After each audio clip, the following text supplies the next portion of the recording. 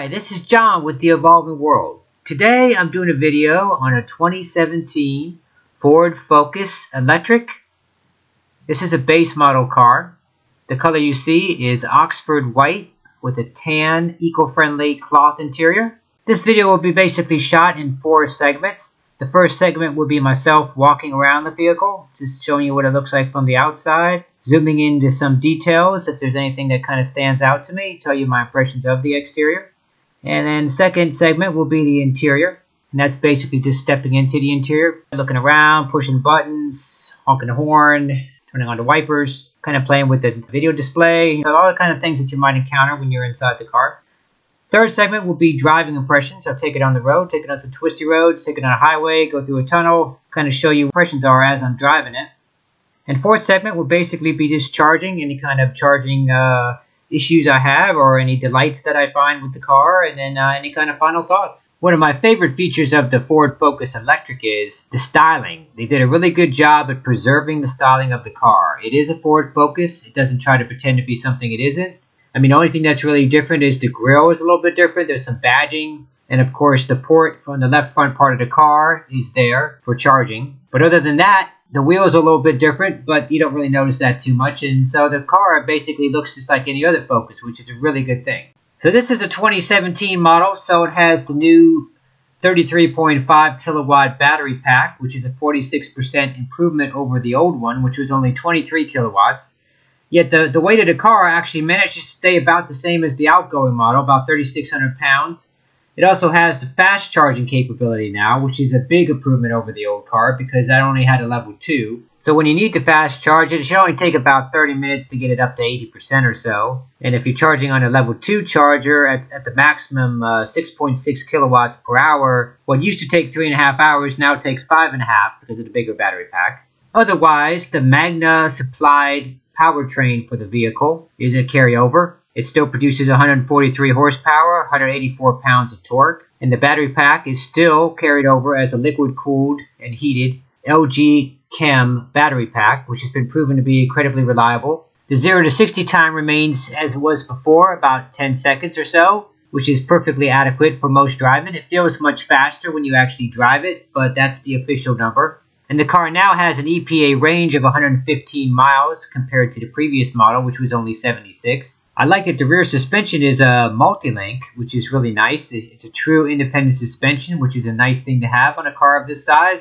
Some of the competition uses a cheaper trailing beam axle, which is actually more of a rigid axle, which is not independent. So you will notice the difference when you go over certain bumpy roads.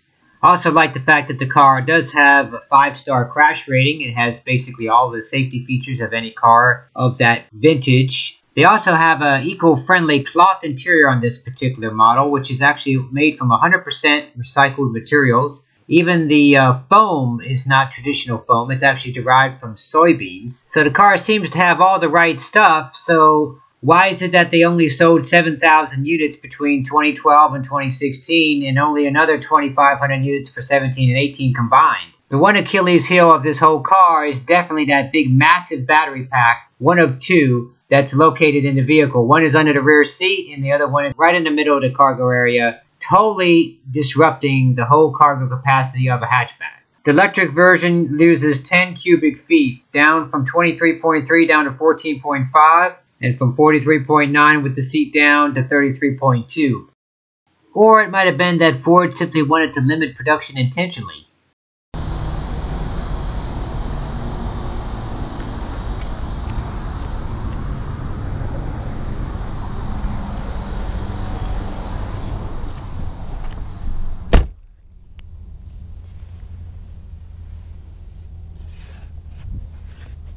I like the interior design of this car. It's pretty nice. I like the way it has the tan and the black. It's a nice interior design. I like it.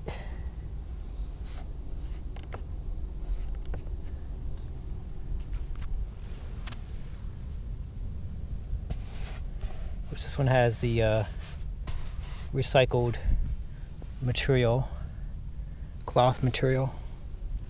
You can get leather as an option.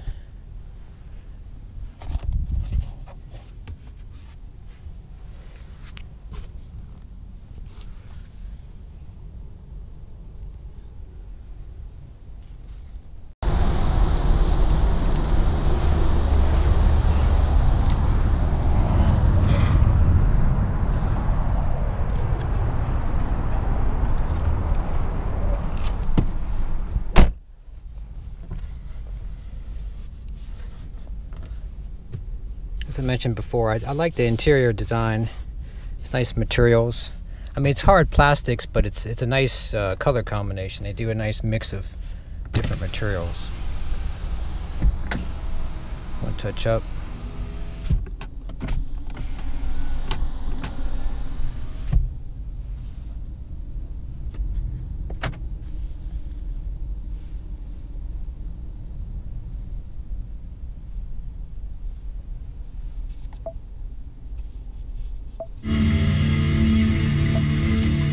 Oh, let's turn the audio off.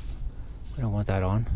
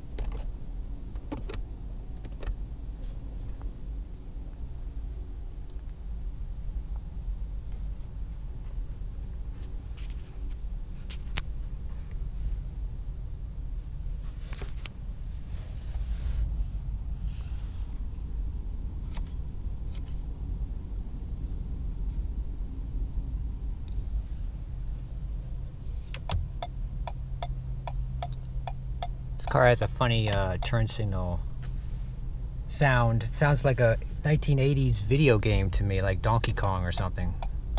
Some sort of old video game from the 80s. It's kind of funny. Cruise control.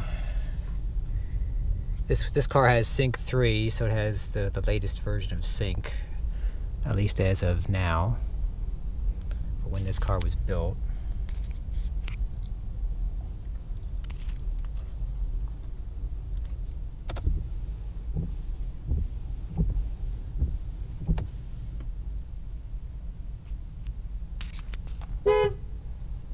Regular car horn, that's good. Display mode. So yeah, we have different controls here. So the left controls control that little display, and then the right side over here controls this side. Oh, one in a minute.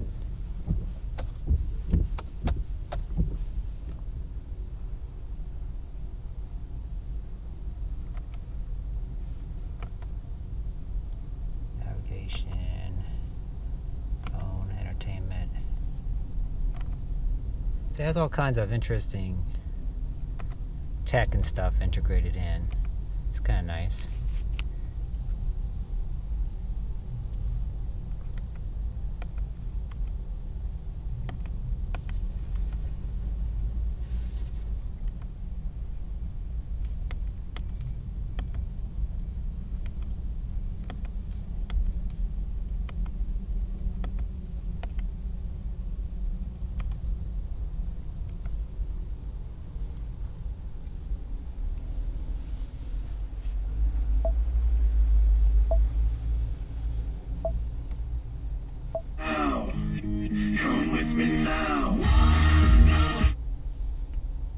Audio controls. This has a nice way of not turning on automatically. Some cars, they just always have the audio on for some reason.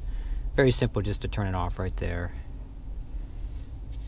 Phone, nav, apps.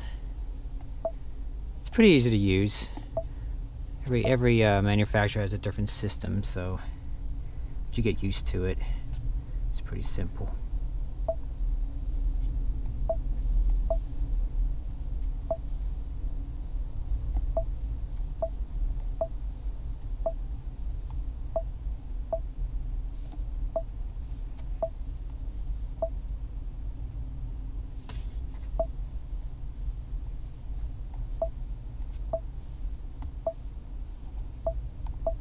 Oh, don't want that. No, no. No, we do not want 911 assist. Hopefully it doesn't. What do we got here? Oh, here we go. Wi-Fi. That's interesting. I wonder if this actually connects. It's not like you can search the internet or anything. I don't think it does that. Apple CarPlay. Oh yeah, this has Apple CarPlay and Android Auto, so that's good to have. It's good to have those variations. It's good to have variety. Oh, interesting. So this does state of charge for the battery. Interesting. I had to hunt and search for this to find that. The only place I've seen it. 87%. Interesting. I wonder if you can set the max charge, because that would be lovely. If you could set this to 90%, for example, if you never want to charge it to 100, just to kind of preserve the battery a little bit more. It'd be nice to be able to do that. I don't think you can do that. You can, there's a timer, but you can't. Don't think you can do the other thing. As far as, it'd be nice if you could. Ambient lighting. Ah, charge port light, interesting. Camera settings.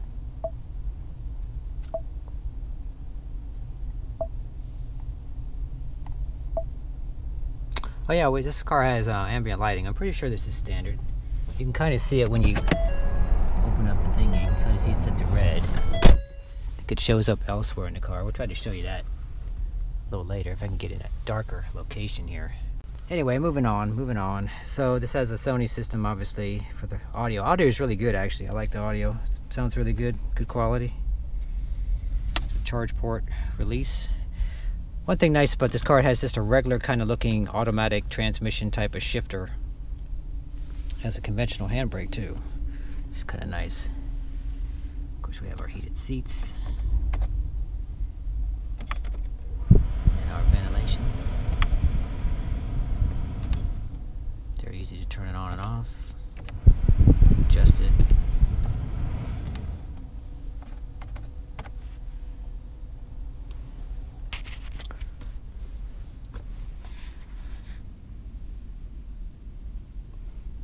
USB port, 12 volt.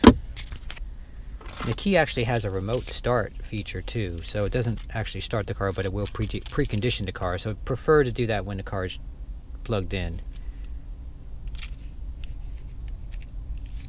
But it does have that feature if you want to adjust the climate before you come back to the car.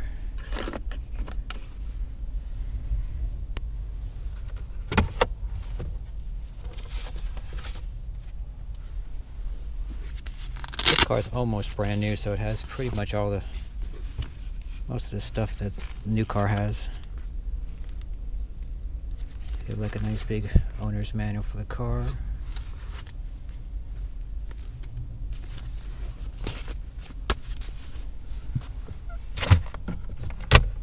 Okay. So the car drives really nice. I really enjoy driving this car. It does have a multi-link suspension in the back, which is nice, and you can definitely feel it when you're going around these corners, and it definitely handles nicely, and it has a really nice, smooth, isolated ride too. As I mentioned before, I like the interior design. I think it's very pleasant, very nice to look at. You know, it's not, I mean, it's not fine materials, but it is, it's a nice color combination, nice textures and stuff, nice different variety of materials. The steering wheel seems kind of vinyl-like though. Not a fan of this. This could be improved. This could be like a nice Napa leather like some of the other cars are doing, but this one's kind of a little bit not quite as nice in that department. But I imagine if you get the leather, the optional leather interior, that has a really nice, leather. I don't know if it has a leather wheel, but I would think it would come with that package, I would think.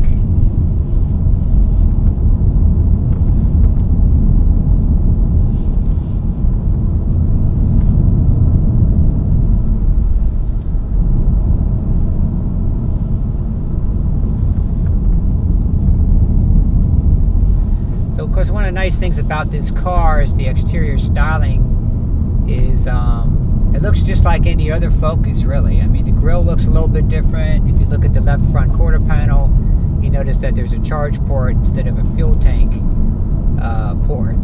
So they deleted one thing and added another, but you know, other than that, it looks pretty much just like any other Focus, which I like. I think that looks really nice. It doesn't stand out. Now, some people might want to stand out more, but this is the kind of car that if you just want a car, you don't want to, you know, be all waving the electric, I'm driving an electric car flag and say, you know, hey, look at me. You know, if you just want to get a really good electric car, this is a very nice option. It's very much like the e-Golf. I like how both the e-Golf, I think the most comparable car would probably be the e-Golf, because it just has that same kind of, about the same size, about the same range, and same kind of driving characteristics. This is more of a fun to drive, more suspension dynamics, you know, better driving dynamics, you know, as opposed to, you know, some of the other cars that don't quite have that. So it's more of a driver's car, essentially. Not too heavy. And of course, this is a 2017, so it has the 33.5 kilowatt battery upgrade, which is a nice thing to have.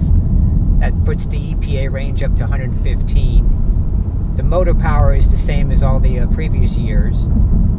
The 13 through 16 it's basically the same. Everything is pretty much the same. They just upgraded the battery pack. It's much larger capacity, and then they also added fast charging, which is a game changer too. So now you have more range and you have fast charging. And then, you know, some people will compare this car to, say, a Chevy Bolt, as in boy. They'll compare that car to this one and say, oh, this one only has half the range. Well, that's true, but the fast charger is only capable of going so fast when you're charging. So, for example, if both cars, that car and this car, were both, you know, at, let's just say they were at 5% or something, and you needed to charge it up to, you know, you needed to charge up the car enough to make it 100 miles to get home. With this car, it would be most of a charge, but the time it would take to do that would be identical to the Chevy Bolt. So despite that car having twice the range, this car, it would take just as long to charge up the car to go that distance. Some other things that sets this car a little bit apart from some of the competition is that it's actually an analog gauge. There's no, I mean, it's, you know, it's electronically fed, of course, but there's actually a physical, you know, mechanical dial right here. So it's a little bit different. I mean, the e-Golf does that, and I think that's the only other car that does it. So I really think this car really competes against the e-Golf the most.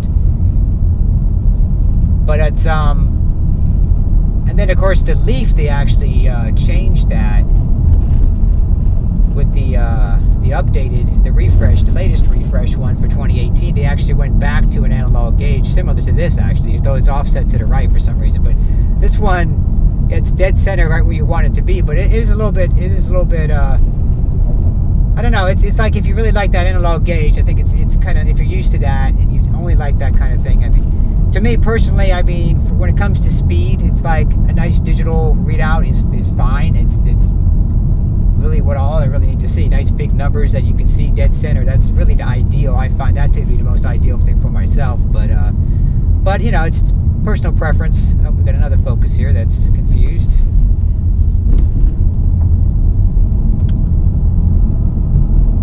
So I'm trying to think what else there is. Okay, so the driving, like I said, like I mentioned before, this has a conventional shifter down here, which is kind of nice too. I think this would really make a really nice car for somebody who's just getting their very first EV, because it has a lot of the similarities to the gas version of the same car. Like if you were coming out of a Ford Focus automatic transmission car, you know, you'd feel pretty much right at home when you get in this one. It basically feels the same. It has a similar shifter.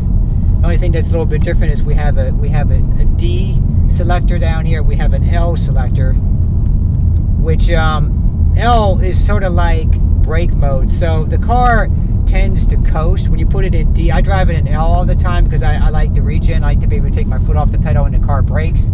So it doesn't do it as much as other cars though. It's not like the i3, it's not like the Teslas.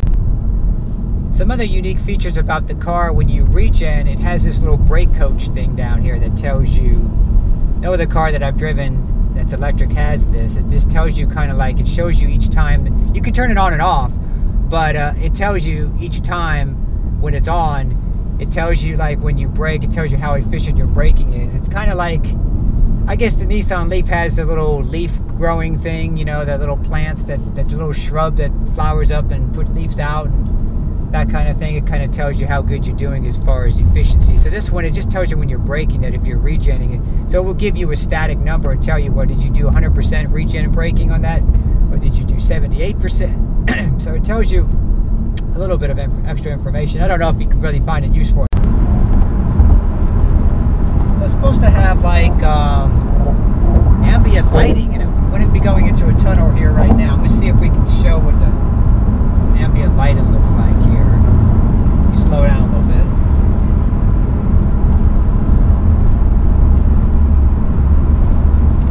It has like auto headlights.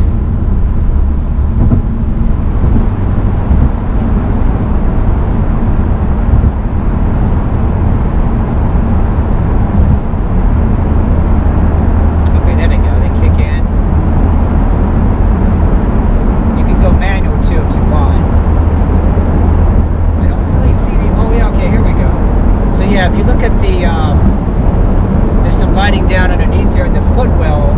You can't see it on camera, but underneath here and then there's also in the door pockets and then up the door handles. There's actually, I set it to purple, so it's like a purple light now.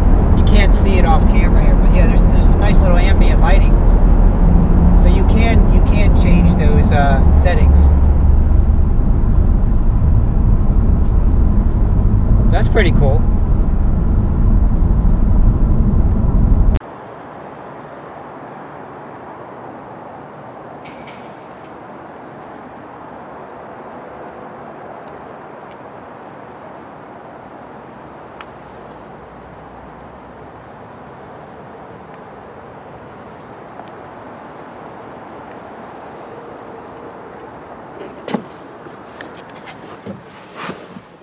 Okay, it took a little bit of some time to ramp up there as it was starting to charge. But you can see you have the 4 lights there that indicate the status of charge. They changed this for 17. It's a little bit different for the older cars to have, it's more of a ring kind of effect instead of those 4 lights. But that kind of gives you an idea of what the state of charge is. This car is pretty much fully charged, so it shouldn't be too much of a...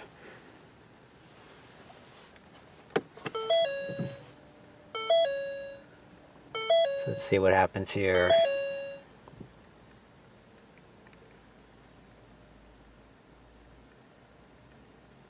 See if it gives us any percentage of charge or anything like that. Hopefully we get something. It's definitely nice to have those lights, but of course they are out there by the plug, so it's not on the dash or anything. So there should be something for the inside occupants to know what the status of charge is. So hopefully we'll find something here. So I did find this on their apps. There's a charging high voltage battery state here. So it shows that it's charging the battery. Doesn't say how much though. Doesn't say how long it's going to be. It just says power flow. So you have that option. So that's pretty much it. Just power flow. That's the only thing that they show you. There's nothing in here that indicates what the percent of charge is. So you have to go outside and look at the lights to indicate. It would be nice if there was something inside. There should be something on the display here that tells you that. I mean, I guess you do have this. It does go up. So it did go up a couple miles in the last few minutes here. So, but other than that, there's no other indication. It would be nice to know a state of charge percentage. Well, that's going to do it for this review of a 2017 Ford Focus Electric. I hope you guys enjoyed it. I hope you found it useful. Please like and subscribe if you did. Many more videos to come.